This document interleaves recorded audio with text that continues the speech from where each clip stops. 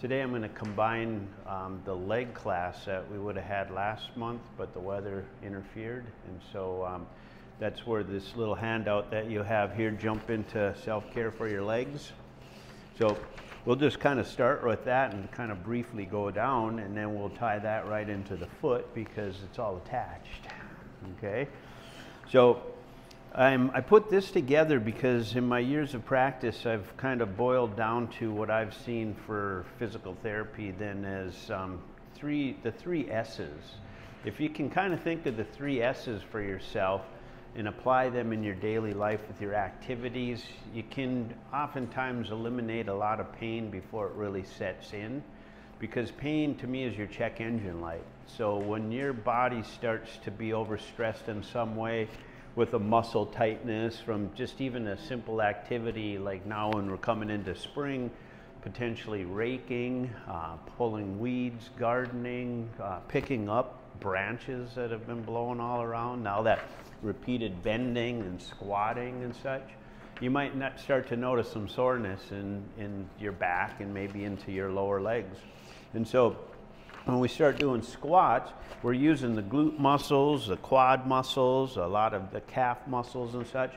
And all those muscles function like ratchet straps. And so let's go to this page because that'll kind of lead into what I'm talking about here. If you look at this on the bottom of the foot page here, you'll see that this is showing a hip joint. And then it shows a muscle attached to the femur, which is your thigh bone. And as you notice there, the muscle attaches by the tendon, but you'll see that that muscle is made up of bundles, and then those bundles are made up of fibers, and then the fibers are made up of filaments, and then the filaments break down into smaller bundles and myofilaments. You can see that red one surrounded by 4 blue ones at the end there. Well, under a microscope, there's actually 6 that surround that red one. And that red one is called a myosin, and then the white ones, those myofilaments, the blue ones there are called actin.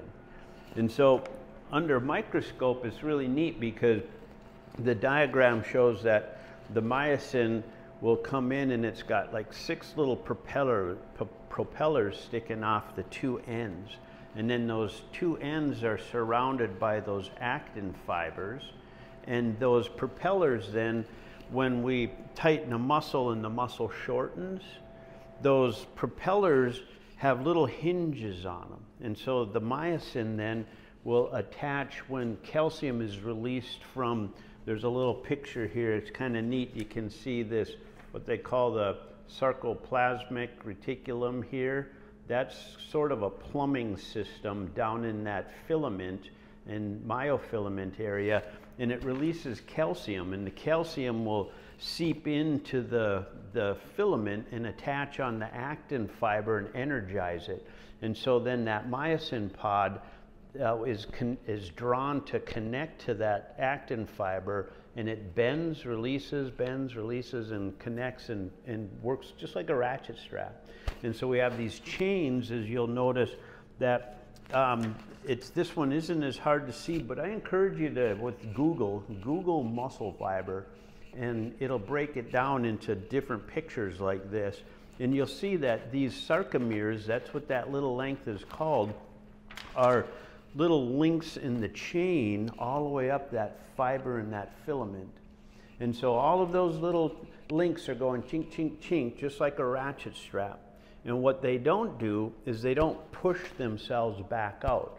When we relax a muscle, those connections just release, and then it just sits there. Okay, so if I'm with normal movement, if I bend my elbow right now, I'm going to turn on my bicep, and it's bending the elbow. The brain, in turn, is turning off signal to my tricep, which then is disconnected.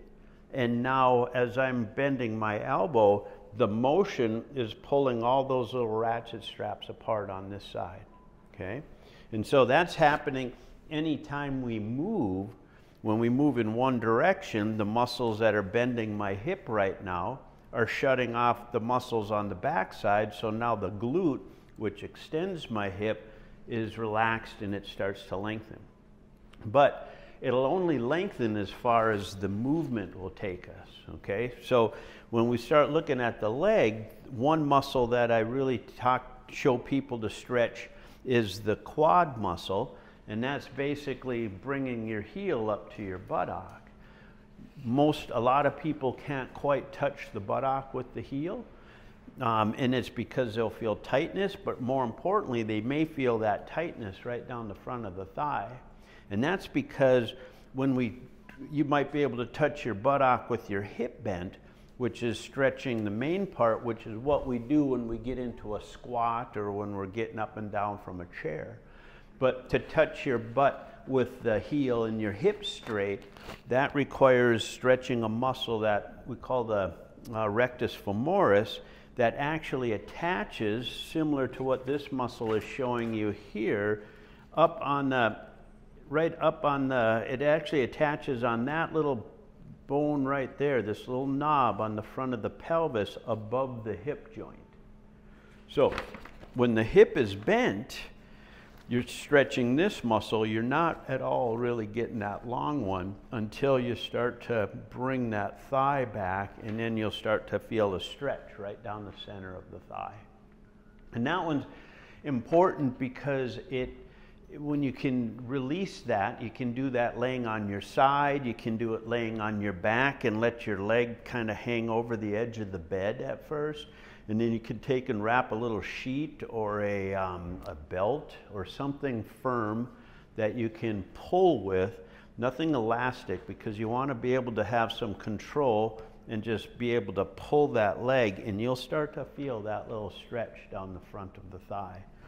And that one then helps to decrease pain that can originate through the kneecap, because if that muscle gets too tight, the tendon itself, and actually I have this is why I brought this little model here. Okay, so here's your knee joint, all right? This tendon is coming off of that muscle in the front of the thigh, and your kneecap, and you can see here, is embedded in that tendon, and we call this the patellar tendon. And that patellar tendon attaches right here on this little knob on the front of the bone right here. So with the big guy, here you can see here's your patella, and you don't see the tendon there, but it's attaching right on this little knob right there. So when this muscle gets too tight from hiking, walking, climbing up and down ladders, maybe you're doing something where you have to get up and down, or even, for instance, if you do some gardening and stuff in the springtime and you find yourself doing a lot of squatting, that muscle is going to tighten up on you, and you might start to feel some pain and discomfort right in this area or right around your kneecap. And so the first thing that I would do, like I said, if you start playing with the S's, is just try to get a little bit of a stretch in there and see what happens. Now, I've had experience hiking through the woods where all of a sudden my knee starts snapping and popping. And it happened to be during hunting season, and I didn't want that stepping on twigs sound. And so I stopped right there and just gave myself a quick little quad stretch like that. And then off I went with no more snapping and popping. But that was my little check engine light to tell me it wasn't painful, but because I was creeping through the woods, I was using the muscles a lot more, and that muscle had tightened up and then started to give me a little signal. And so even now, when I just did that, you know, right now I can feel a slight discomfort in the top of my kneecap, because that's another spot where you can feel discomfort from that muscle being tight, is right up here in the tendon where it starts to tie into the top of the patella. So anytime you feel any pain right here, that's the go-to stretch I would try first to see if you can release the tension in that muscle and then eliminate the pain right away. The sooner the better, because it's like if you take and bend the finger back, that's uncomfortable. But if I let it goes away right away. But if I hold that for a while, the longer I hold it, the more irritable that tissue becomes, the longer it's going to take to respond. Okay? So now going back to the 3 S's, the first one then is stretching for flexibility. And so we're going to go through a few different stretches that I use myself all the time, and then I teach on a regular basis, and I try not to even use the word exercise anymore when I'm working with clients in regard to these stretches, because it really isn't. It's just response to what your body's telling you, which is tension and discomfort if you don't pay attention to the tension. Okay. I'm just going to demonstrate the squat. See, to be in a squat flat-footed is going to require flexibility through my calf muscles so that my heels and ankles will bend far enough to keep me from falling backwards. I have to have range of motion through the knees and the hips to be able to get into this position.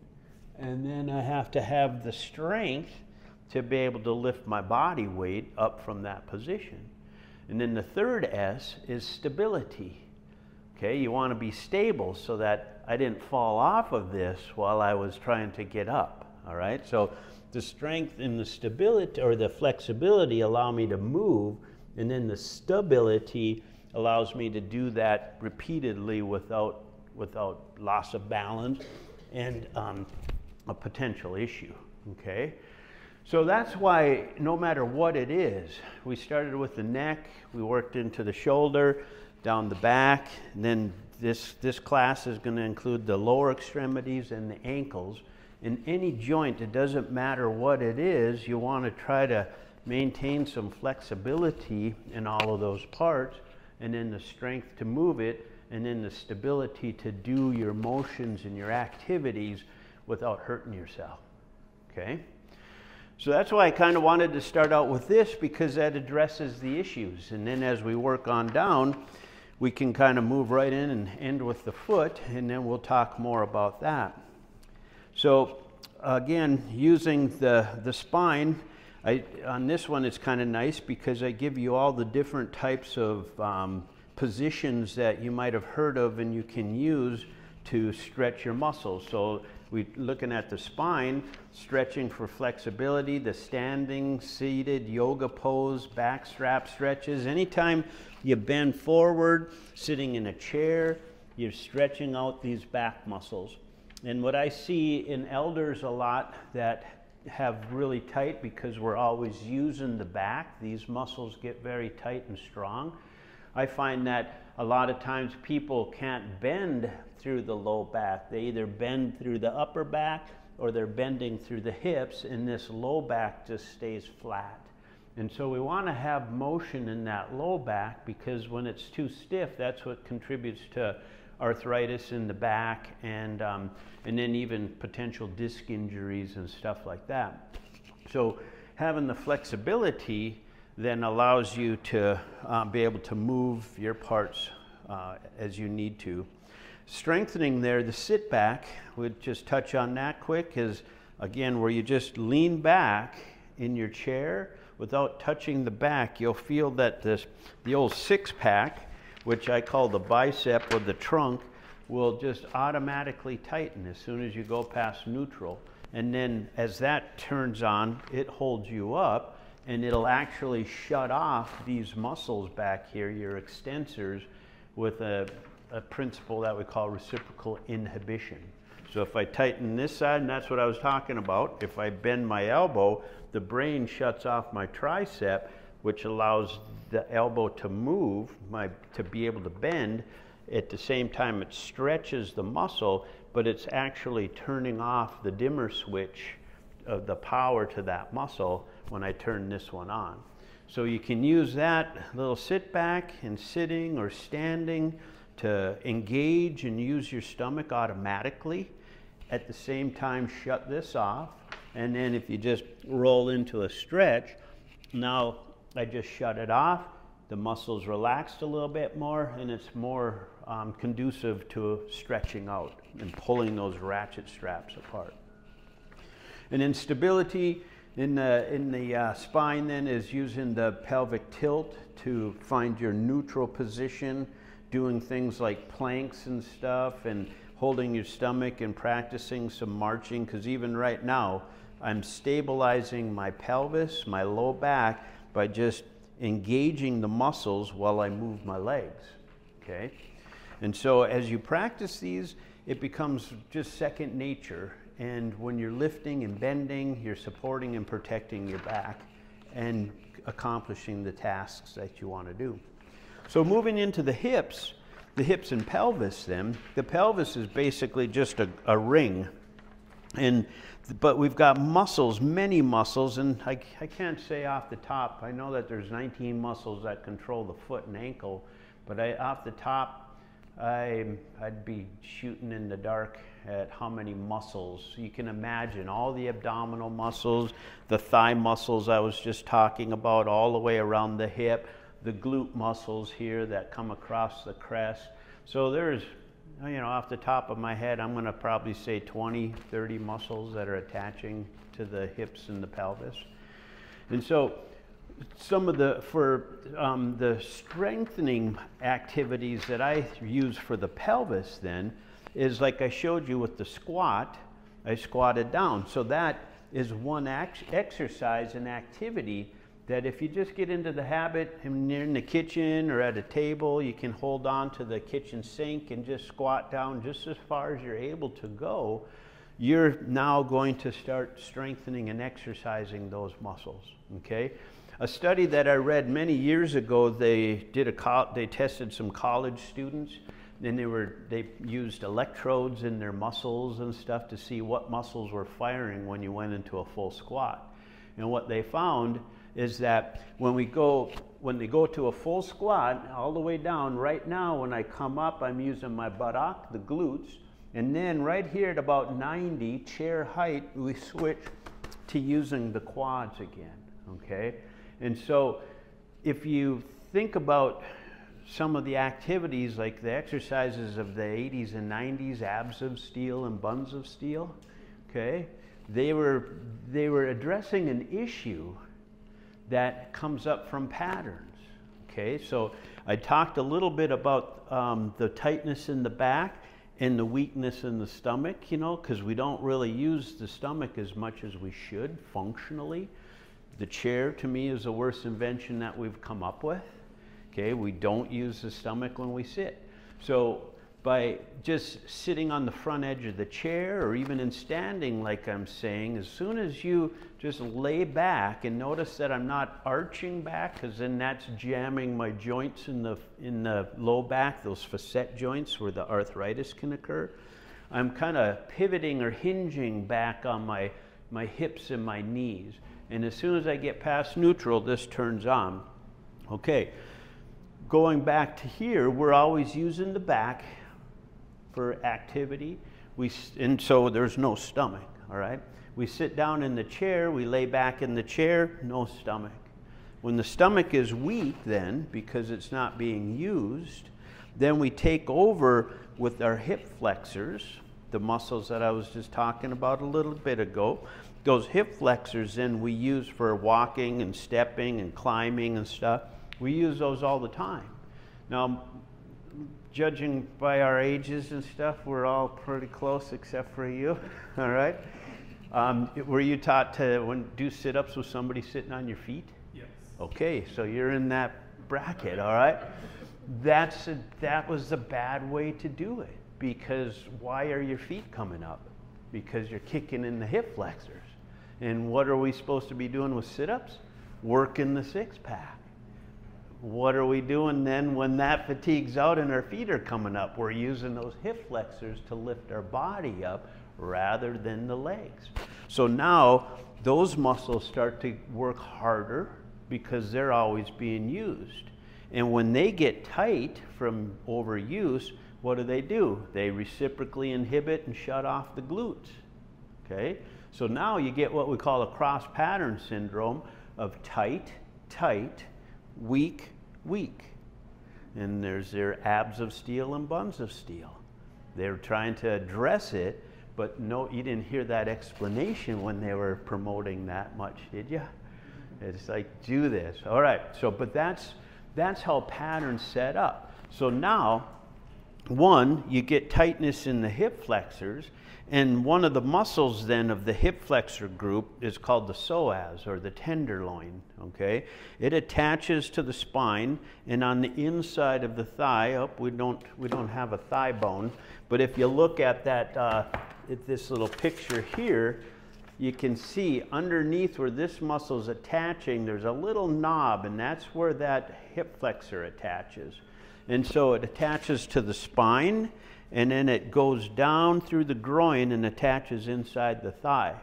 It merges with one that lays on the inside crest of the pelvis and attaches at the same spot. So what was happening when we were doing a bunch of sit-ups and using the hip flexors, it started to produce low back pain. And so then they started to say, oh, don't do full sit-ups, do crunches. So now you're just doing a crunch, but you're only using part of the abdominal. You're not getting the whole thing unless you're taught to do like that pelvic tilt. And some of them, if you, this is one of the ways, oops, that's not going to work. That's not going to work either. But it's doing like those hanging from a pull-up bar, or those little things where you can hang on your elbows, and you do just a pelvic tilt. So you're pulling the pubic bone up with the lower abdominal.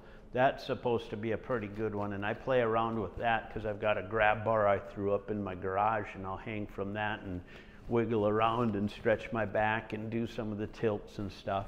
And so that one is a way to get that lower portion. But the best way is to just actually sit in the long sit position, legs out, and then slowly curl yourself and let yourself roll back down.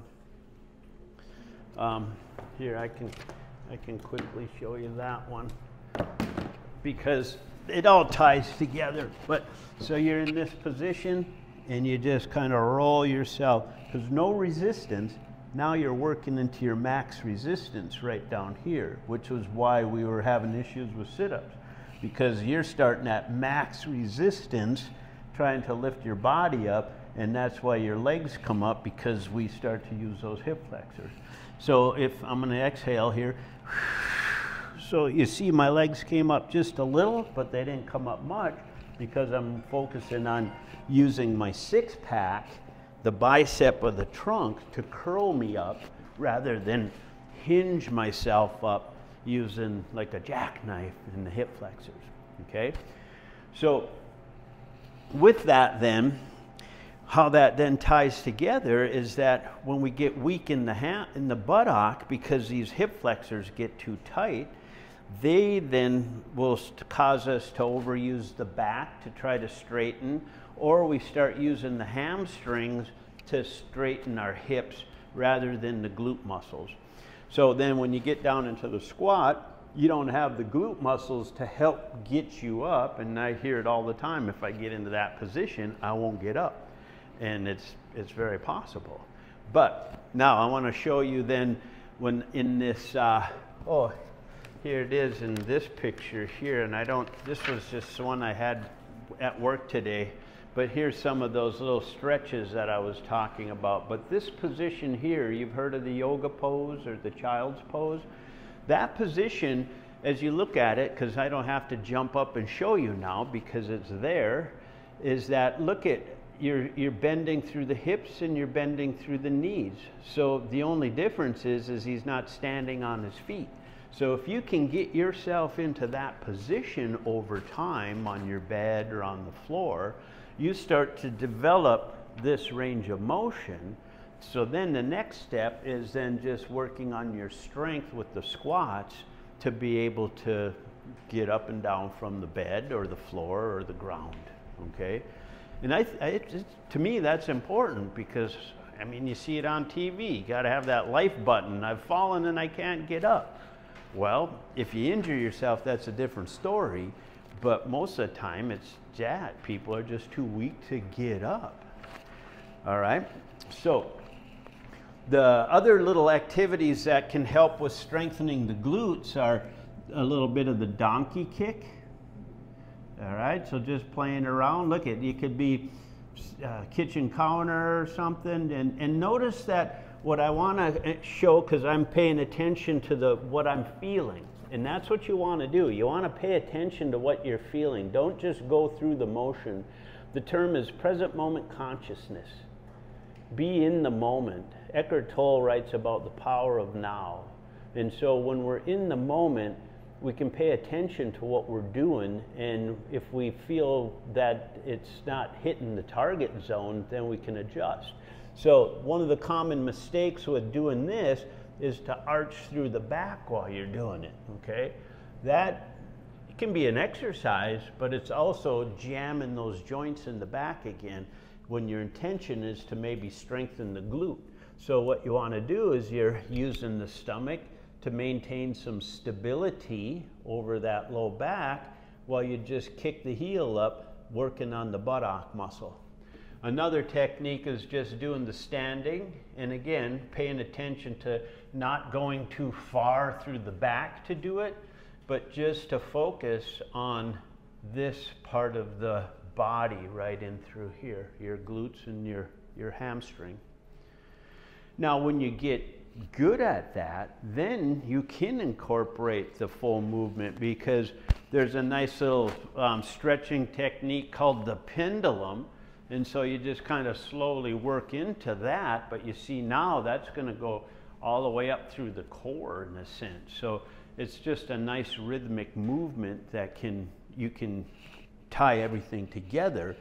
But what I'm saying is that when you start any of this, start with the target zone, and when you feel comfortable with it, then expand it into the rest of the body, okay? So let's see, where are we at here with this? Magic trick. All right, now, for strengthening, I talked about the squats, and I'm going to talk next about the lunges. So when I say the two most functional and practical strengthening exercises for the lower extremity is the squat. And I'll tell you this too, you can turn sitting down into the chair or even sitting down onto the toilet. I use the toilet as a reference because that's one where we always kind of think of, we call it a butt back squat. So you're bringing the butt back instead of just dropping straight down. And now I will jump up here for this one, because the butt back squat keeps the knees behind the toes, okay?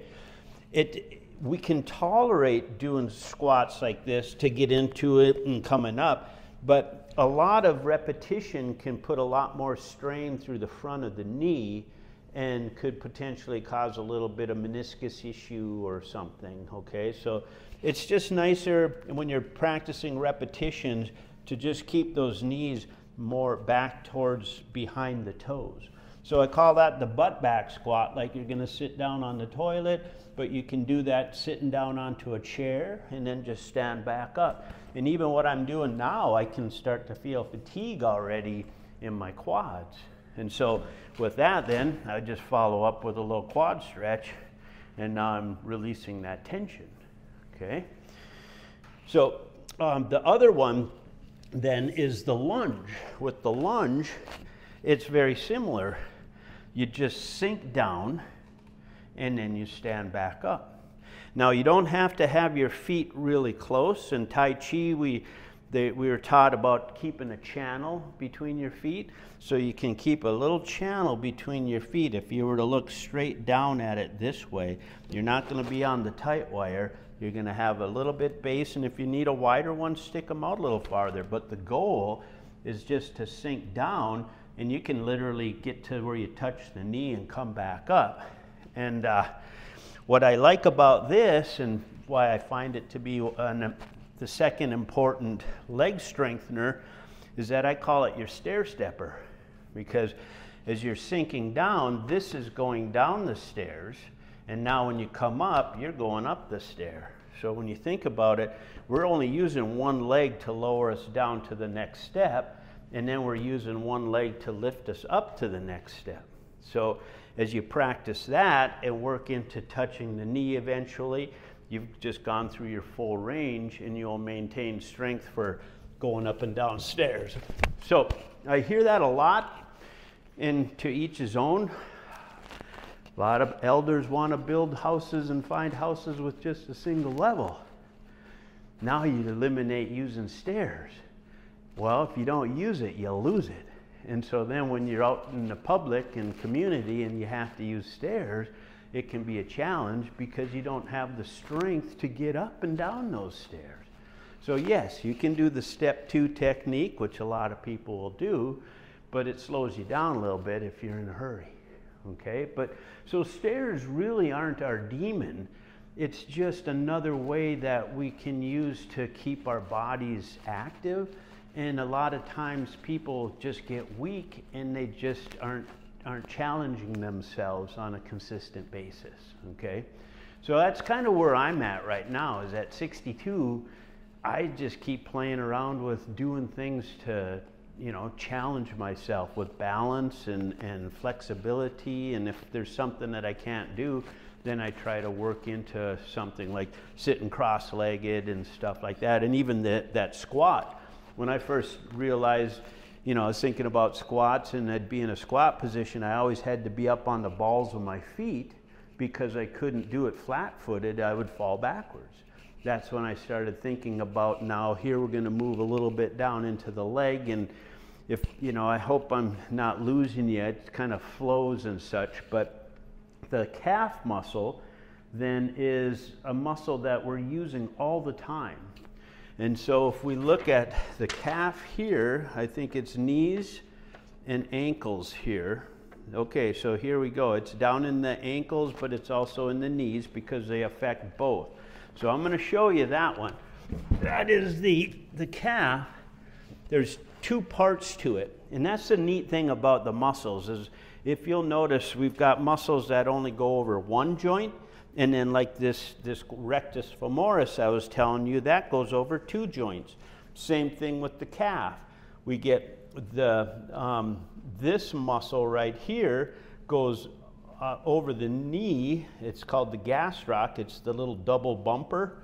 And that attaches above the knee. It goes down and ties into your Achilles tendon, which then is kind of going over the ankle, all right? So most of us were taught to do a calf stretch with this, or you put your foot up against the wall and do a little calf stretch. So, but you notice that the knee is straight. So you're getting the bulk of the muscles, but you're only limited to how far this gastroc will let you go, all right? So you stretch that for about 20 to 30 seconds, and I use the number 20 to 30 because that's another study that I read indicated when they were doing hamstring tightness, they took groups and they busted them up into subgroups. One group didn't stretch at all. Everybody had tightness, of course. The one group didn't stretch. One group stretched 1 30-second stretch per day, every day for 6 weeks.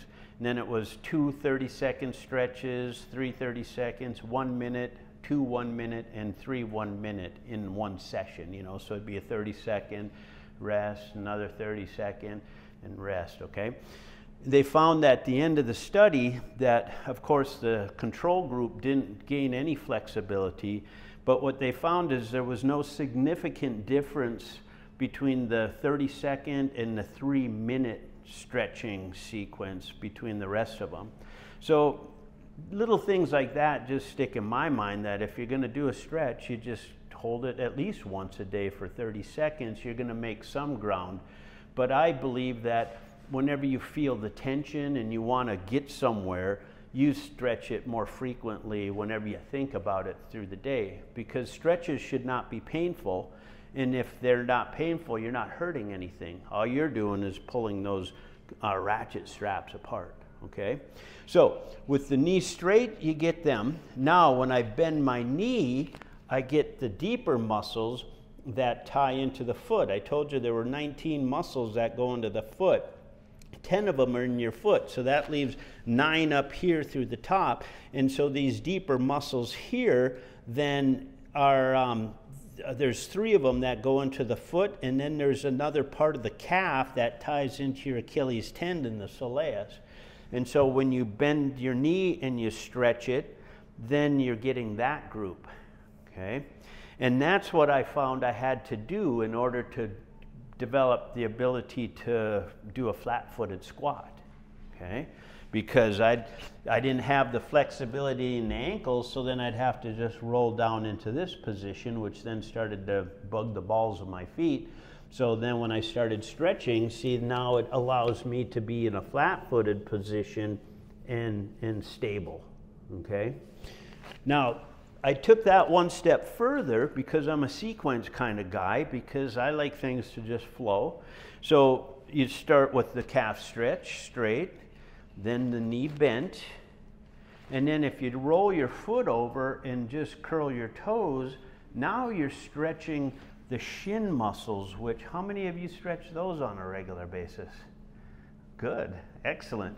Because that is what I find can lead to bunions and corns and stuff like that, hammer toe and stuff, because these muscles we're using every step we take to keep the foot from plopping down. And so those muscles are functioning, and if we don't stretch them out, they get tight and then they start pulling through there. So think of your foot and your ankle as like your wrist, because basically that's what it is, except that when it forms, instead of just sticking out like our hand does, it sticks and then it rotates around and creates the flat foot that, or the, you know, the surface that we walk on, okay? But it's the very same structure with the muscles over two joints and many joints, and then the muscles that are just going over the wrist and hand joints, okay? So we get muscles that are attaching here, and then we get muscles that are attaching down here on both sides that bend and extend our fingers, and the same with their toes. When I crunch my toes and make a fist, which I encourage people to do all the time, do it in your shoes, grip, play around with that. You're turning on the muscles in the bottom of the foot, and then you're turning on the long extensors that come into the leg. And then the same with extending the toes. When you bring those toes up and pull your foot up, now you're using the muscles in the top of the foot, and you're getting the muscles in the shin. So that's tying into the flexibility part. And then with the strengthening would be for your feet doing those foot crunches to turn on the muscles in the bottom of the feet. All right, so back at the hips, I put together this little kind of what I call a 4-direction stretch in a way. And it's really simple. Again, another sequence is that oftentimes most of our activity is in front of us. We're moving through life forward. We don't do a whole lot of sidestepping anymore unless you're a dancer or you do things that get you moving sideways. But a nice way then is to just step to the side and stretch the inside of the thigh, because those muscles we're using, and they oftentimes get a little bit weak because we use these muscles more. These muscles are being turned on all the time, this upper part of your pelvis here, and then the outside of your quads, because they're tied into our single leg stance when we're walking. So every step we take, you can even put your finger right there and you'll feel that muscle kick in right there. And that all ties into that IT band. Have any of you ever had IT band problems or bursitis, okay, hip bursitis? That's because this band starts to get too tight from the tension in the muscles here. And two things: one, it starts chafing over your trochanter, and underneath there's a fluid-filled sac called the bursa. And if the friction gets too great, it causes it to swell just like a blister. So then that gets full of fluid, and then it's very painful to lay on it, and then when you're walking. The other thing is that that band can get tight, and where it's attaching down here at the side of the knee, that can give you some insertional pain down there, okay? So again, stretching is the first one. Well, two things. Now, I say that with the aha because the general consensus in physical therapy is to start stretching right away, all right? Well, I was looking it up one day, perusing, and this one other PT really was talking about how instead of stretching right away, start working on strengthening these inner muscles of the quad. And to me, that made sense. I hadn't heard that approach before. And then with the concept of reciprocal inhibition, that's why it made sense to me, because we're always using these muscles by default again. So another pattern starts to set up. Because these are being used, what happens to the inside muscles? They get reciprocally inhibited and they get shut off. And remember, I just mentioned oftentimes they're weaker. And so if you have issues that are coming down the side, one of the nice activities to do for that is, well, start kind of bringing your leg across and start using these muscles. And you can do that, you know, I always think of, don't just do one side, kind of, here's where that swing can come in. You come out and forward and backward, because then you're using the muscles to move through a full range in a sense. You're not just using these hip flexors and moving it just to the front. You get the hip flexors moving it this time, and then you get the adductors and part of the glute moving it this time, okay? So switching it up a little bit just adds more, how would I say, completeness to the activity. But the other one that's really a good one is this one here, where you put one foot in front of the other and then you do these like inner thigh raises, okay? That one's a challenge even for me right now. I'm thinking, wow, I guess I better do some of those pretty soon, because it's feeling a little tight and a little heavy, okay? But what that's doing then is it's turning on those muscles, and you're getting some reciprocal inhibition of the outer thigh and then the quad. And so going back to the stretches then, you step off to the side, you can stretch the inside of the thigh. And then if you just kind of rotate, you can get the front. Here you get that hip flexor I was talking about and a little bit of the quad here. And then if you cross over, you get the IT band, all right? And you want to kind of lean back, because it's this muscle, the tensor fascia lata, right in the front, that is one that really fires every time you step. And then the other portion of it is the glute medius right back here that comes up onto the crest and then down. And so I've seen this done. This is the way I show it a lot. But now I've kind of thought about another way that I've seen it, where you kind of bend forward. So again, if you play with both of those, you'll find which one is tightest for you, and that would be the one you want to focus on just a little bit more. But I've found that when I do it this way, now I'm getting a little bit more of a stretch on this portion, and when I stand up and I lean out just kind of back and toward the side, now I get this tensor fascia lata. And both of them will then help to stretch the muscle here more than the band. The band is more fibrous. The band is like a long tendon. And so you get some elasticity in there, but think of that more like a rubber band, whereas the muscle portion of it is your ratchet strap. And that's what you're after, is just to let those little fibers gently pull apart, okay? So I had the inside, the front side, the outside, and now the back side is a stretch that I learned in a Tai Chi class in Denver one time, where it's just keep your legs straight, and maybe I'll show this one up here too. All righty. So you keep the legs straight and you just kind of come down. I will lay a hand on there, and you let this knee bend and you just drop down, and you can get a nice little quick hand standing stretch that way. If you're out someplace and there's a tree or a rock or, you know, a wall or something, you can always do the one where you just throw your leg up there and put that up, you know, the heel one, rest it on there and get your hamstring stretch. But that stretches the back side. So the 4 directions, inside, front side, outside, and back side, pretty much round out the stretches for the hip, which then keeps that hip nice and flexible and loose.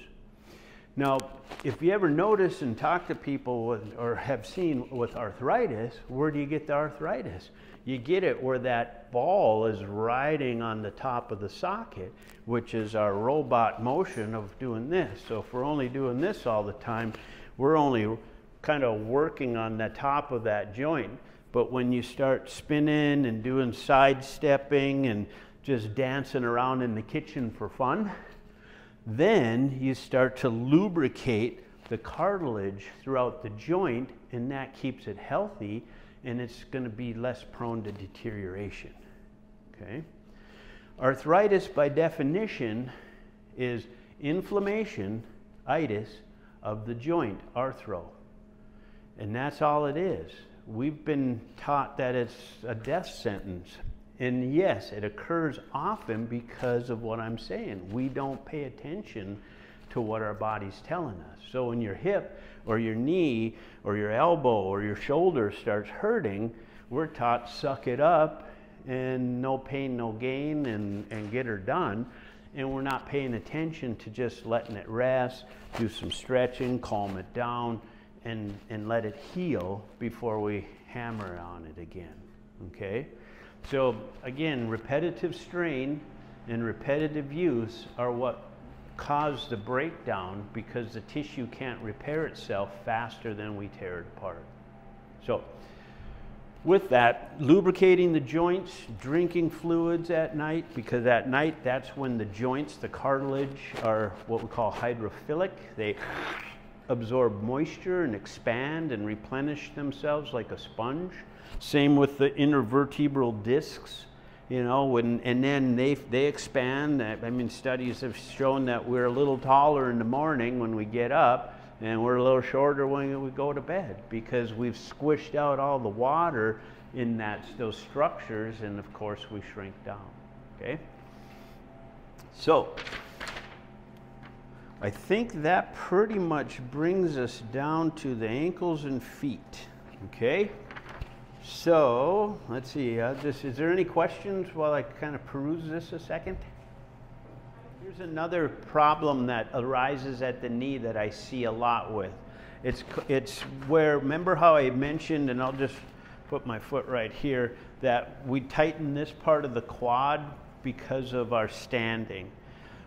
Now, I'm not sure, but I've seen with knee patients, when I've worked on, I had a summer once where I saw many knee replacements.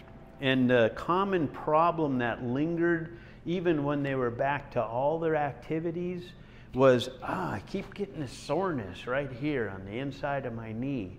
And so I started sitting there thinking, okay, we're doing the stretches, we're doing everything, and they're doing the exercises and everything, and I'm thinking, why is that happening?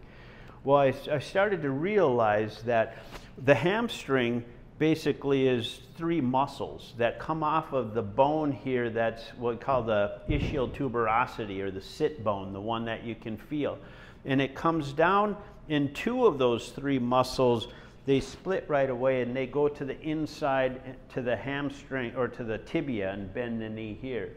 The other one comes down and goes to the outside, the bicep femoris, and that's the tendon you can see right here. That goes to the knee also, but that comes up here. And I found, working with them, that they were, when I had them do a hamstring curl and I would do a manual muscle test on them, that inner hamstring was always really tight, and that's where it turned out that the tenderness was. There's a little bursa here called the pezanserine bursa. So at this point on the inside of your knee, you get 3 muscles that are merging into a common tendon right there, and then the bursa is underneath it, again, to reduce the friction from our normal bending and moving. So one of those muscles comes off the pubic bone and goes straight down. It's called the gracilis. It's a skinny little muscle. And that's coming off the pubic bone. The other one is the semitendinosus, which comes off that sit bone, and the tendon is longer down towards the bottom here. And then the third one is what we call the sartorius, that comes right off of this point you can feel on the inside of your hip, and it wraps right around the inner thigh and attaches there.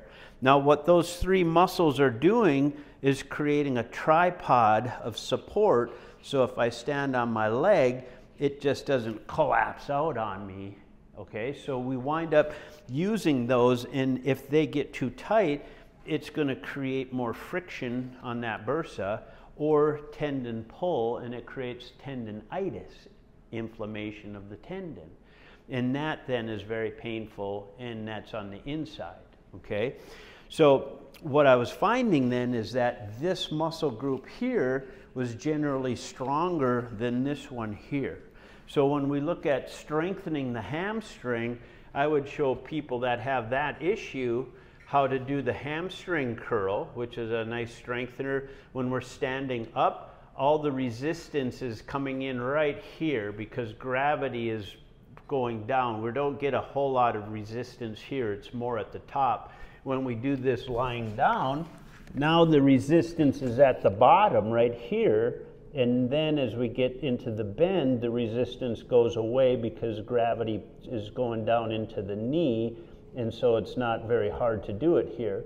So this is a nice exercise if you find that you have some hamstring tightness, or weakness I should say, is to do it in laying, and you can put an ankle weight around it if you want to, if you have one, and then standing. And so in standing, you can do that. Now, to bias this part, if you turn your hip in, roll the hip in and kick the heel out, now notice I'm not twisting through the waist, that will put that leg out there, and then you just toe tap out to the side, and you'll feel immediately how that really starts to pull in this bicep femoris, which then starts to balance those two muscles out and give you more power, and then take any irritation and tenderness off the inside.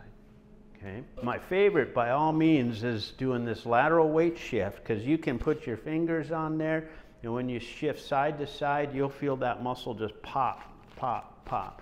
And you just go back and forth until you feel that fatigue. And plus, you're in kind of a mini squat or the horse rider stance, and so you're already strengthening and using your quads, so you're just making them a little stronger, but you're biasing that inside of the knee. And you want to get that strong enough so that that patella then, just like I say, doesn't get pulled off to the side. It kind of comes up and then out just a little bit. And so if you don't feel any type of a muscle right there when you do that, work on that one. So that's where the lateral weight shift comes in for strengthening.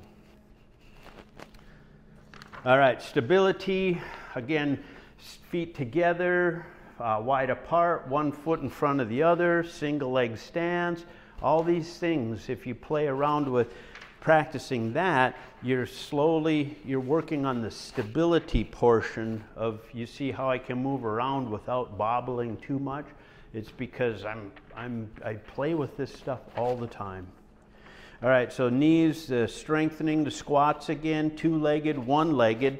I was in Finland and met some relatives, and I met their son, Tonally, and the young man, he was like, what was he, maybe 17, 18 at the time, and in Finland, all the men have to train for military because it's just part of the, national security. And so he wanted to be a paratrooper. And we were out on a hike, and he showed me this gravel pit. And what he used to do is he'd put 50 pounds in there, he and his buddy in a backpack, and they'd run up the side of this gravel pit. And loose, and then just run up there. And then we were in his room, and he did judo, and he had like a flight suit, and he had it stuffed with all these heavy carpets and stuff. The thing must have weighed 160, 180 pounds, and he'd throw that thing around. But what impressed me the most is when he dropped down and did 10 single leg squats, okay? I thought, holy cow. So I get back to Minnesota, and I was working up at the reservation, and we had, one of those cable column machines. And so I thought, okay, I'm gonna work into doing, see, I told you I try to challenge myself. I forget, I'm 62, I was 50 something. And so I put some weight on there, just enough so that it would help me pull myself back up. And then I just started working on single leg squats, And then I would slowly decrease the weight until I could at least do one. So the next time I went over, I said, look it, I can do one. So there again, it's strengthening. It's just challenging yourself when you find that you have a deficiency that you want to just take care of, okay? So stretching, I got you the heel to the buttock with the hip straight, hamstring again, calf stretch, knee straight, IT bands. Oh, stability here, that horse rider stance, you know, that was I started Taekwondo when I was 16. That didn't last very long. And so, but I learned the horse rider stance and the knuckle push-ups from that. And then that one's good, your lateral weight shifting, single leg stance, and then the ankles and feet. So let's pull out this guy here. And I did bring a foot because this part here, look at when I talked about doing the, what are we doing? Oh, we're doing okay for time? All right. As you notice, I can be a little winded. The foot has 3 natural arches to it. The inside arch, the outside arch, and then the middle arch, okay? Those are natural. The bones, just like some of these cool buildings with the arched windows, what do? They've got stones that are fit to support themselves for the most part. And that's what all these bones are designed for. The problem with our society now is that we've been taught to, as soon as we stand up, what do? We get put in shoes, okay? No shoes, no shirt, no service, all right? So we're taught, oh, don't go barefoot, all right? Yeah, well, you got to be careful with anything, but I encourage barefoot in the grass, in the sand. I mean, walking on, well, even Park Point's a little dangerous now with all the stuff that's drifted up there, but barefoot in the sand, using your feet, crunching, they were designed to grip and clutch the earth. Now, plantar fasciitis is one of the issues. Anybody had plantar fasciitis? Okay. Yeah, it's no fun, is it? All right, I haven't had it bad because I've learned about treating them, and when I was treating them, I'm thinking, okay, why is that? So that's when I started doing and talking about doing those foot crunches. So grip in your shoe, grip the earth, do that all the time, because I have had flat feet. And after I started doing that, what I'm doing is I'm strengthening those muscles that help support my arch, okay? So what you want to do is you want to do the foot crunches, and you want to practice rolling your ankles outward. This is called pronation, and this is supination, like holding a soup bowl or a soup can, all right? And so the same with the feet. When we kick our feet out this way, that's pronation, that's flat-footed. Our arch gets crushed and it's laying down. When we kind of pull our foot like we're trying to curl it up, that's supination. So what I do is I'll crunch my feet and I roll my ankles. I kind of do a combination, and that's strengthening and supporting my inner arch. Now, I also recently read a few years back about, remember when I was talking about the muscles that are in the deep calf? Okay, there's 3 of them. This one that attaches on this bone here goes right through the inside of your bone. Let's see, nope, let's go this way because this is your tibia. It's laying right here, and it goes right underneath, and it curls your toes. So that's your flexor digitorum longus, okay? Then in the middle, there's a fibrous membrane that we call the interosseous membrane that connects the 2 bones together with a few openings for veins and arteries and nerves to pass through. But it's a very fibrous, almost like strapping tape. And when people, you know, break their ankle down here, sometimes that can get separated, and that's very, very uncomfortable. But attached to that is the opposite of this muscle. This is the tibialis anterior that pulls your foot up, and it connects down here on the inside of the arch. Is the posterior tibialis posterior, that comes down here, goes underneath, and it attaches on the bottom of the foot here. And then there's one other little muscle that's attaching right here. It's called your hallucis longus, flexor hallucis longus. It comes down, dives underneath your Achilles tendon, comes right down under this hook of the naviculars here, and then it goes right down to your big toe, and it's one muscle that will curl your big toe, okay? And that then goes right under here, and I was reading where they were showing that that is part of your ankle support, because, or your arch support. When that muscle's strong enough, it then provides like a strapping tension that helps hold the arch up. But when we go to a podiatrist or a foot place, what do? They immediately want to put you in arch supports, which is good, but to me that's just a cast or a crutch. And most of us will just then use arch supports for the rest of our lives instead of working on developing the muscles to help support the arch, okay?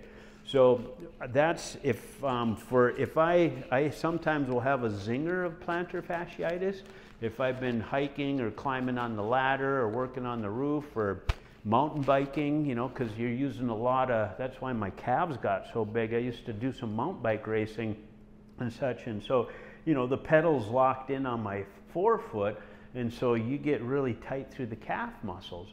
And so if I start to feel any bit of a zinger in there, I immediately crunch my foot and I just go right into that calf stretch right off the bat, okay?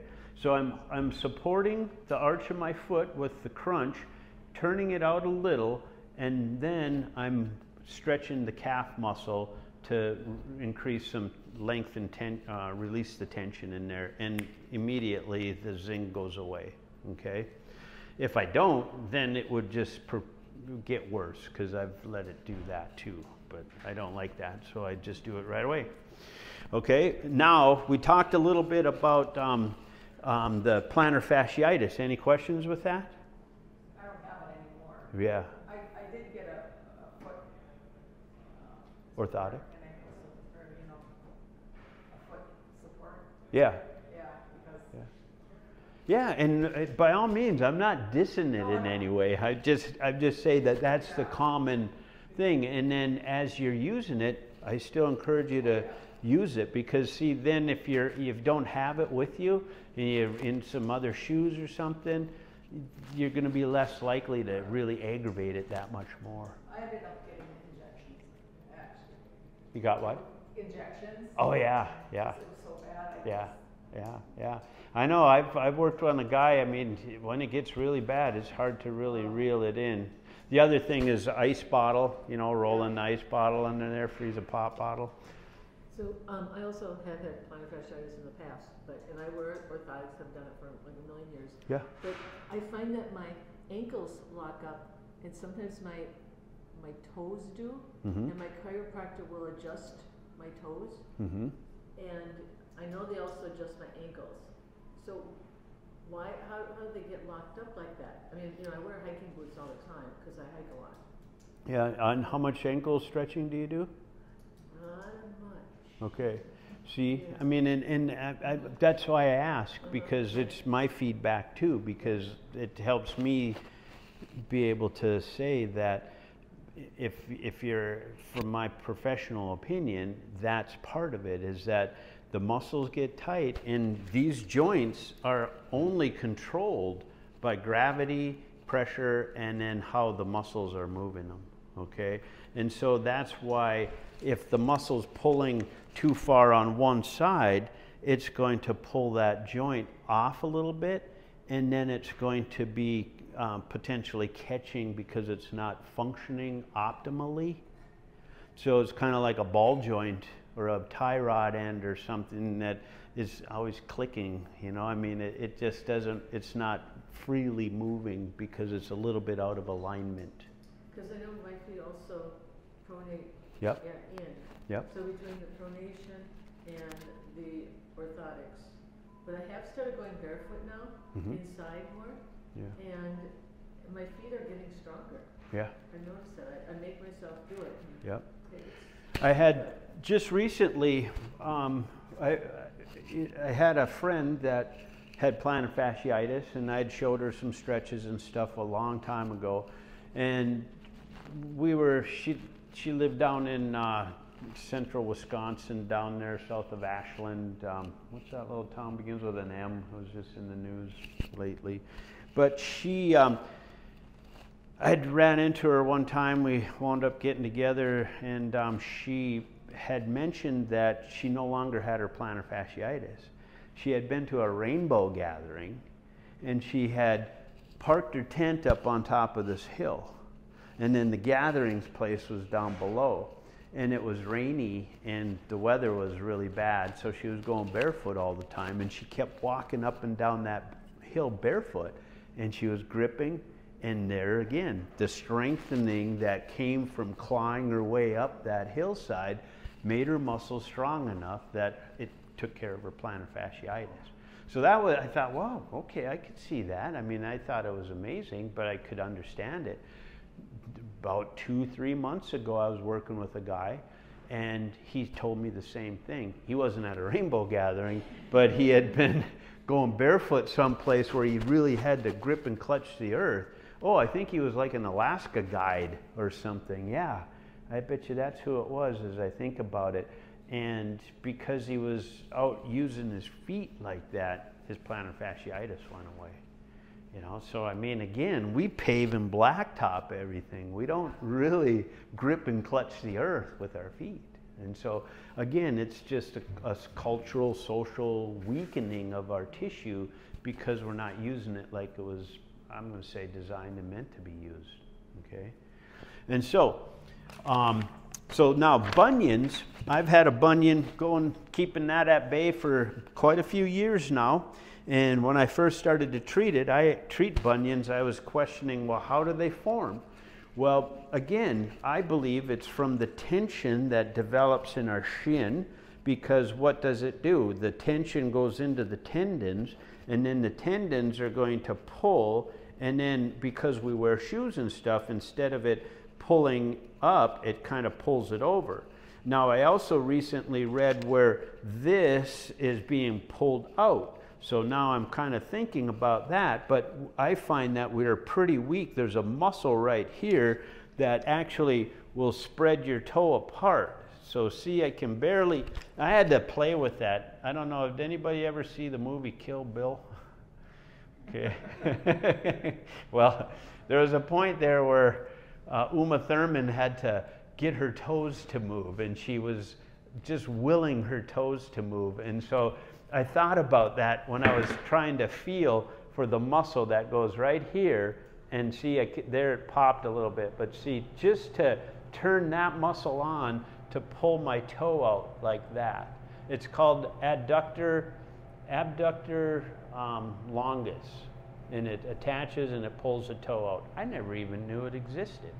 And so I've been playing with that, and I can now, as you can see, I can kind of spread. I can spread my baby toe farther than the big toe, but I still play with it often. And the other thing that I've learned, one of my PT colleagues, we were teaching a chronic pain class up in the reservation, and she was teaching a little yoga segment, and she taught us about lacing our fingers between our toes.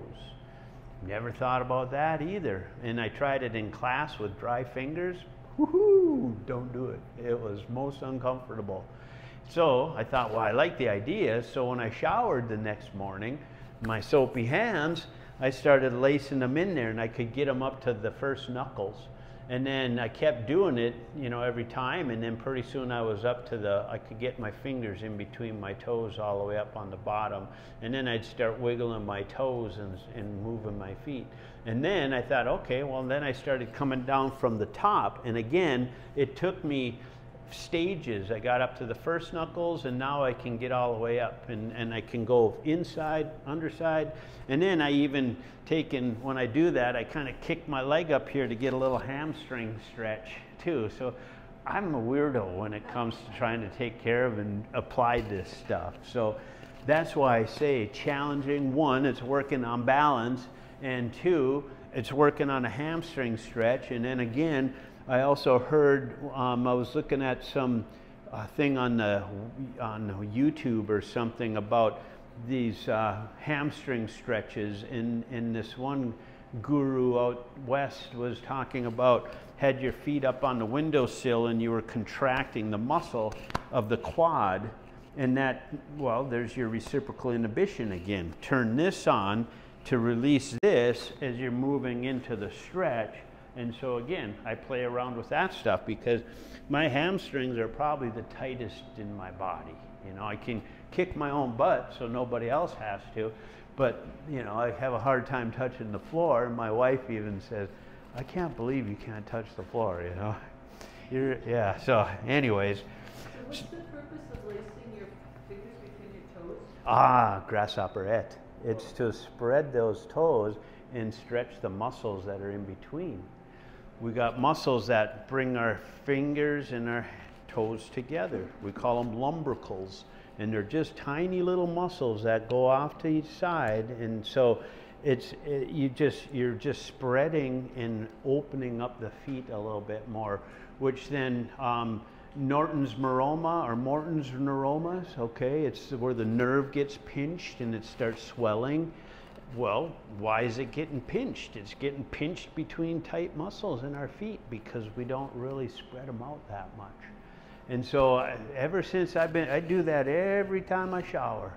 And it feels really good. And to be able to lace them in there and wiggle my toes and stuff, you'll be surprised, but you got to work at it a little bit. So between crunching the feet, working on that supination, kind of rolling the ankles out, and then spreading the webs of the toes and you know, loosening things up, self-massage. I mean, massage goes a long way. You feel around and find out where are those muscles tight and tender, and you'll work on them. You can use little rollers. I've got a couple little tools that I use when I really need to.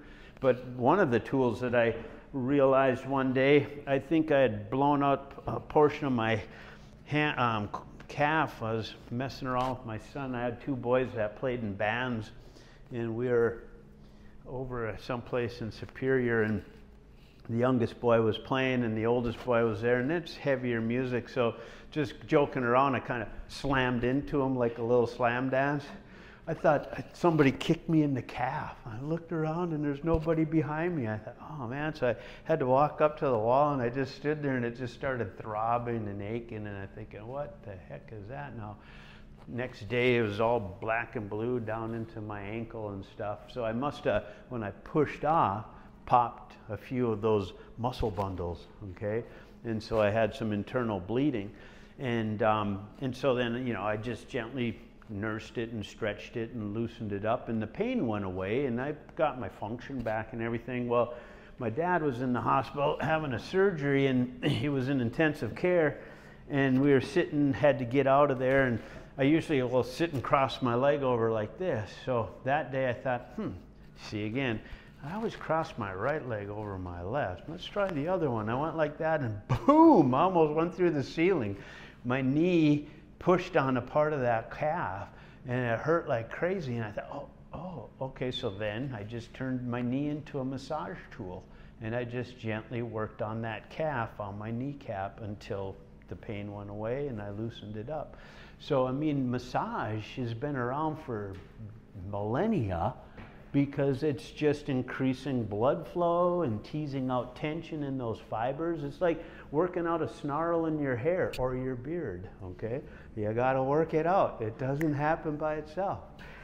So massage your muscles, feel around. If you feel a tight, tender bundle, that one, pay attention to it because it's on the verge of potentially giving you a hard time, all right? And again, that's personal experience. I got one right here still from doing some push-ups, but the reason that it's still irritable is that, again, when we look at this picture right here, look at how many bundles are in the muscle. And what we do is we tend to use the same bundle for repetitive motions, all right? And so reaching, okay, how many bundles am I going to use to feed myself every bite? You know, it's not a lot of weight, but it's still using the same group to get my hand from here to here. Okay, and so those bundles will get tight, and when they get tender, now they're in a state of dysfunction, and you want to kind of massage them and stretch them. And when I did that, then I had to find just the right position of rotating my hand and arm so that I could feel that I was right on that bundle to stretch it out, and then it couldn't hurt. But it felt like somebody stabbed me with an ice pick, just boom. And that was just from doing some push-ups one time, playing around with that for a while. So you see how I keep kind of going back to the principles of stretching, strengthening, and stabilization, and then the sliding filament theory to release those tensions in those little sarcomeres, and then the use of reciprocal inhibition, which is occurring in our bodies all the time.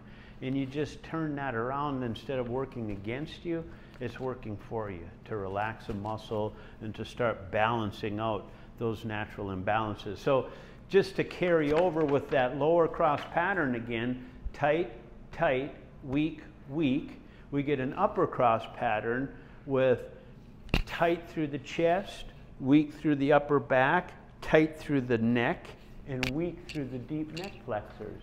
So we get tight, tight, weak, weak right up here. And there it is, that forward head posture. For every inch the ear's forward of the shoulder, you're adding 15 to 30 pounds of tension to those muscles back there. So just the simple alignment tool of standing with your back to the wall, little pelvic tilt so that you only get your first knuckles in, and chin down, head back, there's our alignment. You know, I can stand like this for a while, but if it starts to bug me, I just do my alignment, and there I am. I can stand there until gravity pulls me back into this position, because gravity's not giving up. All right, let's see now. I think, was there any other thing that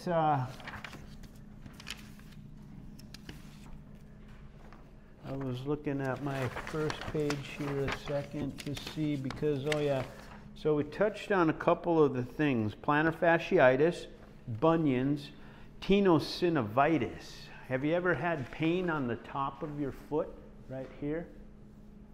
Okay. If you do, the first thing you want to do is go into that toe drag stretch, I call it, where you just let your toes curl, because what's happening is that as you look at this picture, you can see these little blue little pillows, all right? Those are fluid-filled little sheaths that we call synovial sheaths, and they're fluid-filled to reduce friction where these tendons are passing underneath the retinaculum. So those little white straps are straps that keep the tendon from just bowstringing across, and we have them in our wrists too. Otherwise, if I tried to move my wrist back, if they weren't right here, the tendon would just go boing, just like across. And so that's what happens. And if the shin muscle gets too tight, again, you increase friction with your movements, and then that will start to swell, and it'll start to give you pain.